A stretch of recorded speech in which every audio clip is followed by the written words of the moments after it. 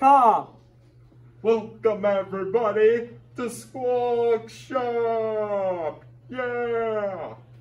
Unfortunately, Mr. O'Toole ate all the chips and chocolate bars, but the store might look a little different this year.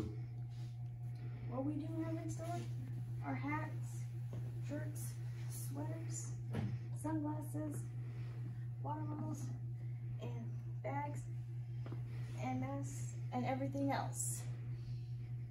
We got popcorn. Our smoothies will freeze your brain. See you in the Squawk Shop! We acknowledge that we are gathered here today in Mi'kma'ki, the ancestral and unceded territory of the Mi'kmaq people. We are all treaty people. Howdy Northumberland, I'm Melissa. And I'm Mal, and these are your morning announcements. Happy Western Day, y'all. Tomorrow is Tight and Bright Day with a Kahoot in the cafeteria at lunch.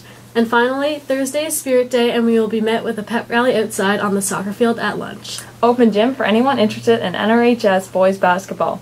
Tomorrow, September 22nd, 6 to 8 p.m. Please take a light-colored shirt and a dark-colored shirt.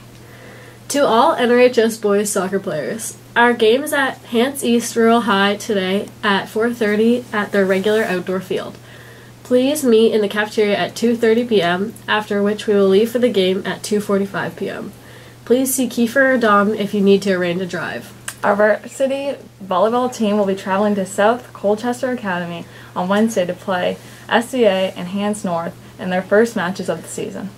NRHS wishes you the best of luck. Players are reminded to return their completed J-forms to Miss Little in the gym by Wednesday at the latest. There will be open gym sessions for anyone interested in girls basketball this season. Sessions will be Tuesdays and Thursdays from 3:30 to 5. Any interested players are asked to bring a light and dark colored shirt. Last night in baseball action, the Nighthawks traveled to Truro and were defeated by CEC by a score of 5-4. Andrew Frazier went the distance on the mound, giving up only 3 hits in the loss. Frazier led the offense attack with 2 hits, while Cameron McKinnon, Mike Waugh, and Scott Mosher had 1 apiece. And that's been your Hawk Squawk Northumberland. Yeehaw!